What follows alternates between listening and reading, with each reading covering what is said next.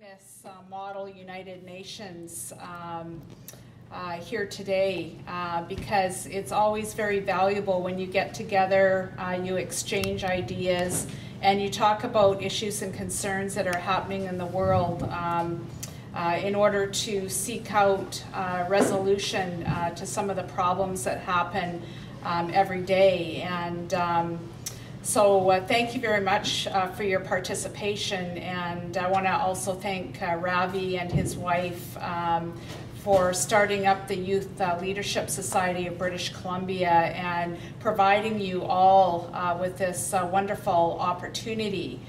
Our youth are our future, and too often today we see youth who are not as engaged and who do not participate quite as much as we would like to see. And so I thank you for participating and for realizing the great benefit to becoming involved in your society and being the change that you want to see.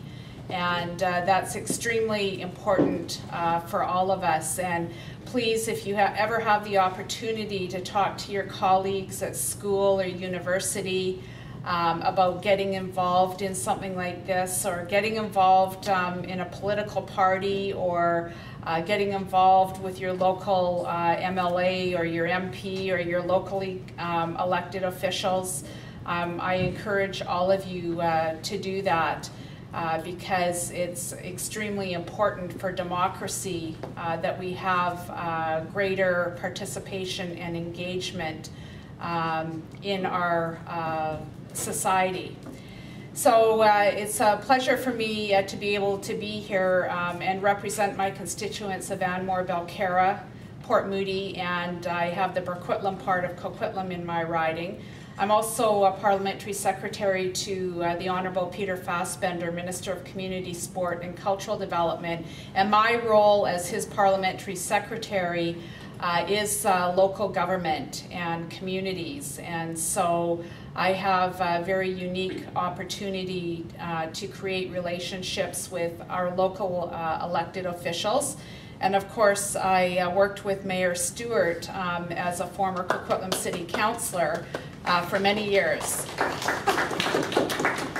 And it was just a great experience. Yeah, no, it was a great experience. And working at the local level, it really grounds you because you work with the people in your community. And when you're working at the provincial level or at the federal level, it is a wonderful opportunity to have had that experience at the local level, because I can see both sides of issues as they arise, both provincially and locally. And it's a great experience, and I can understand, you know, whenever I do something or whenever decisions are made, I always think to myself, what would my constituents want me to do? What would my constituents want my government to do? And having been elected at the local level gives me a better sense of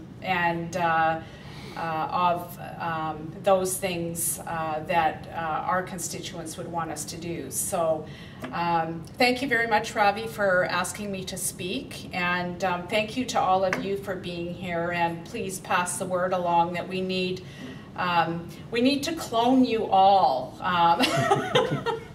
many times, and to get our other youth and young adults involved in this sort of thing, so that you will become engaged members of your community. So thank you very much, and have a great evening. Yeah, and since Linda is here. And that's how I normally get introduced. Normally they say, there's something really exciting happening, you guys are going to be really, really happy about it. But first, we're going to hear from Mayor Stewart. So I want to thank you for your comments. There are some elegant realities in those comments. Linda Reimer mentioned that she and I used to work together. We both worked on city council. She did it apparently in the right order. Most people who do local government and then a senior level of government do it in that order. The local government first, and then the senior government. I did it in reverse. In 2001, I was elected to the BC, to the 37th Parliament of the Parliament of the Legislature of British Columbia. So I did the Legislative Assembly before I did local government, and then after that I joined City Council in 2005 and as mayor in 2008. And I did get to work closely with, at the time, City Councillor Linda Reimer, and she was then and is now the hardest working politician I know. She works, I can't say that publicly, she works hard. She works her butt off. She really does epitomize in some ways what a civil servant, an elected official, someone who is compassionate and passionate about their calling ought to do. And so I applaud her, and I applaud all of you, because it's clear that, as she said, there's a room full here, there's a room full of people who are compassionate and passionate about what you want to do. And that's what's going to save this world. This world has many challenges, and we're handing them off to you. They're soon becoming yours. There are challenges that you spoke about. There are challenges like food security. I just went through several days of meetings in Metro Vancouver. Metro Vancouver is the 4th level of government, if you consider federal and provincial, and then local. And in between there's a regional governance that's actually established by the province. A regional government allows that several communities that share issues, in Metro Vancouver's case, water, sewage, garbage, air quality, regional planning, regional food security. Those kinds of issues can be dealt with at the regional level, and I'm the chair of the Regional Planning Committee at Metro Vancouver, which deals with a wide range of issues like housing and agriculture and food security. And we have been struggling with food security. We have some enormous decisions to make and some enormous work to do with other levels of government, because in most of these cases it's actually the provincial or the federal government that has authority over a range of public policy, and whether it's how you avoid the continual subdivision of farms to the point where they no longer are viable, whether it's the industrialization of farmland and those sorts of things. These are issues that if we don't solve them, you won't get to. If we don't solve them, you won't get to, because the issue will have evaporated the regional food capacity of Metro Vancouver. So these are massive issues that exist in every country of the world. And so the UN Model Parliament, I participated when I was in provincial office and again as mayor. When I was in Victoria, I participated in every model parliament I could. If model parliament was coming to Victoria, I got there, and I got to stand in the Legislative Assembly and speak to young people who were passionate and were willing to spend a pretty nice Saturday in a room doing things that they won't be able to explain to most of their friends who don't understand why you would spend a pretty nice Saturday in this room. And I would go to those model parliaments, and I would be always encouraged by the level of compassion and passion about the country that we call home. In fact, I'm going off to Rotterdam in about 2 weeks to speak to deal with, it's a conference on food security and a conference on a wide range of issues associated with ports and shipping, because that's certainly one of the massive challenges that we're facing.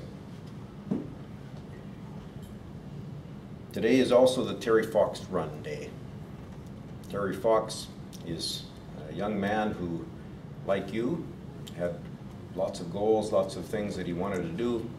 He had lots of compassion and lots of passion.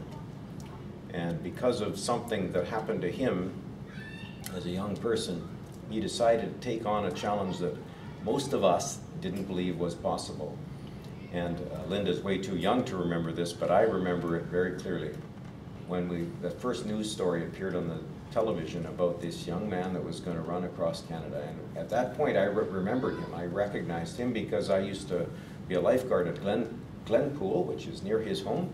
And we'd see this fellow with one leg and a prosthetic leg hopping down the road as he practiced. It was his training route.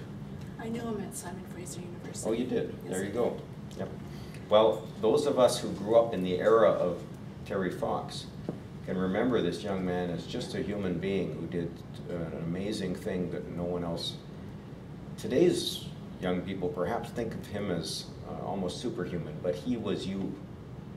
He took on something that was bigger than himself, and he didn't believe any of the people who said it was impossible.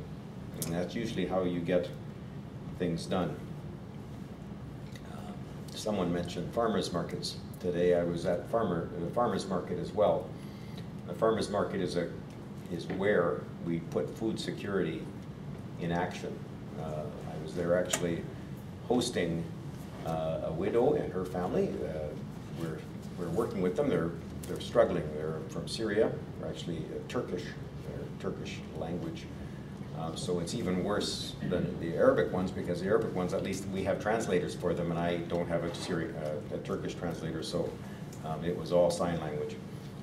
As we put in place a program that the province actually has put in place for food vouchers that allows refugee families to get into the food, the sustainable realities associated with farmers market. And so I applaud the province for that kind of program. But there's programs like that that we as a country and we as a world have to put in place. And you have spent the day talking about some of the challenges and some of the opportunities that exist if we want to move forward in a sustainable way.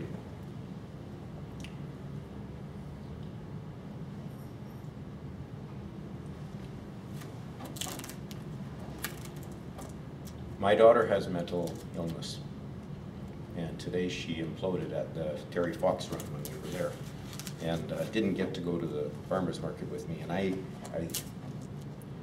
say that because there's lots of other issues that we as a society and we as a world have to tackle. We have to be able to talk about the challenges that the world faces. Each one of us and each country of the world has to be able to remove the stigma of mental illness, of addictions, of the kinds of challenges that we as a world face. Because if we don't, and AIDS will make Africa crumble, then mental illness will make young people crumble. We have to do that, and I applaud all of you. My last comment is one that Linda mentioned as well. Vote. Vote as often as you can. Well, just the one time every election. You know? Don't figure out a way to vote more often.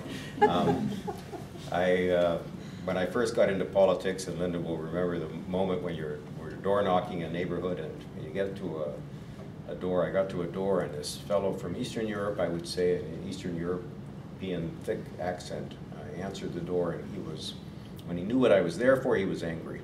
Not at me. He was just angry. And he explained that he had left everything he owned, everything in his life. He'd left his family, he'd left his job, his career, his home. He'd left the country he was born in. And he came to Canada so that he could vote. That's why he came to Canada, for freedom and democracy. And he said, the people in my neighborhood, these people in those other houses, most of them don't even vote. And he was angry about that, because those of us who were born here might well have some complacency about the issue of voting.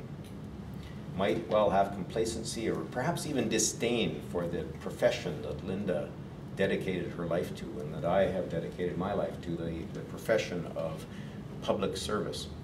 I won't call it politics, because that's a different profession entirely. Unfortunately, they often get muddied, but democracy requires that some people like you, some passionate and compassionate people, decide to go into public life and decide to put